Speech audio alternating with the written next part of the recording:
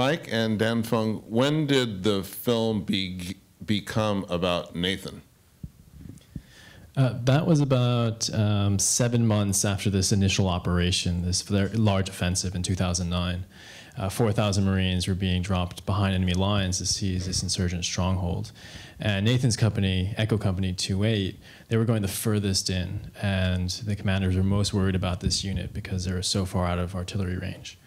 And shortly after landing, we were surrounded and attacked from all sides, and the fighting really focused around this pile of rubble that became known as Machine Gun Hill. And it was extremely heavy. After the first day, 1 Marine was killed, a dozen had collapsed from exhaustion, and nearly all of us had run out of water, and that's the first scene you see in the film. And that's when a Marine handed me his bottle of water, and this was Sergeant Harris, and we first met on that hill. And I could see he was this exceptional leader, completely fearless, and extremely experienced as well. So I followed his platoon as they pushed further into this stronghold and spent a lot of time with him and got to know him very well out there.